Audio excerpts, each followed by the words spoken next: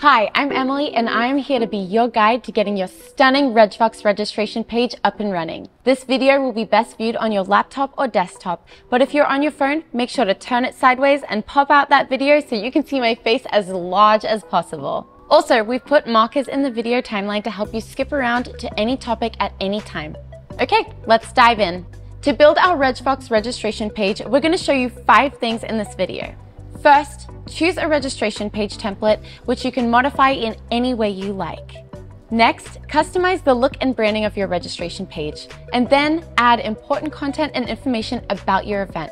Of course, perform some Harry Potter wizardry with conditional logic actions, and finally, preview your registration page and move toward publishing and going live. Let's choose a great looking template. All registration pages start with a beautiful template, so feel free to find the perfect one for our event. But don't worry, you won't get stuck with a rigid looking one you can't update.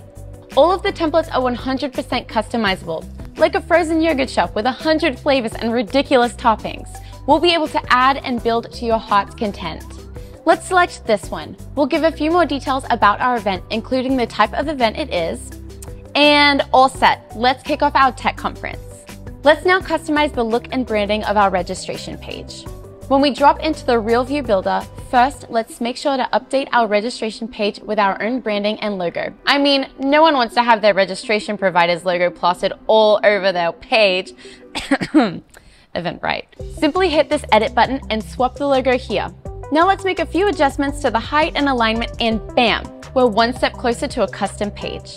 Next, let's head into the banner section where we can add our own event image or video to the banner background, manage text overlays, and customize till it's just right. We'll now head to the design settings where we can select colors to pair nicely with our logo and banner, making your registration page feel like an effortless extension from your website. We're only scratching the surface of what's possible with RegFox design, so be sure to check out our Help Center for more guidance. Now let's add the important content about your event. For basic and important information about the event, let's include this above the dotted line.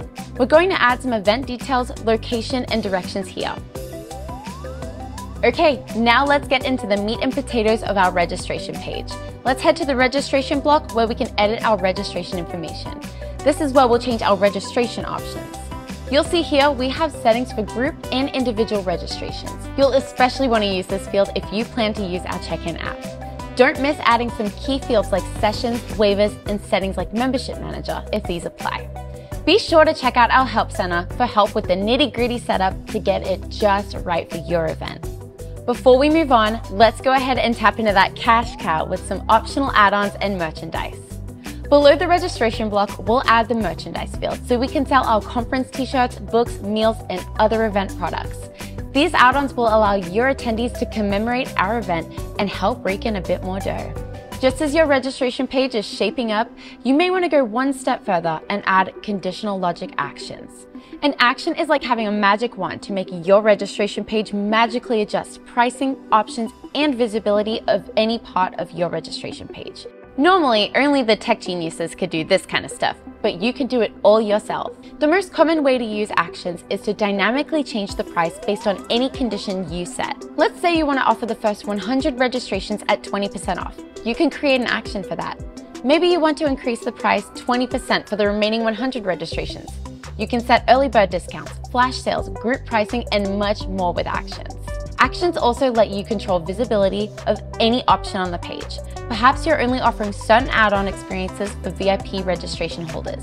With actions, you can set a condition that shows the VIP experiences only when VIP registrations are selected. With actions, you will have full control over your registration strategy and do what you previously thought was impossible. Don't forget, our Help Center can guide you further on which actions are best for your needs.